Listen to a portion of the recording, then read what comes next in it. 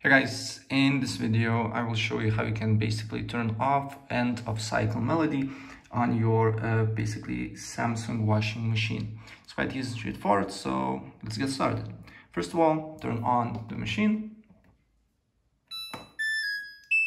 and after here, then what you need to do here, you should see this little hand with a plus icon. So you need to press and hold about 2 seconds here, 2 to 3 seconds, until you get this menu, and then with your scroll wheel you need to basically scroll until you see alarm, right?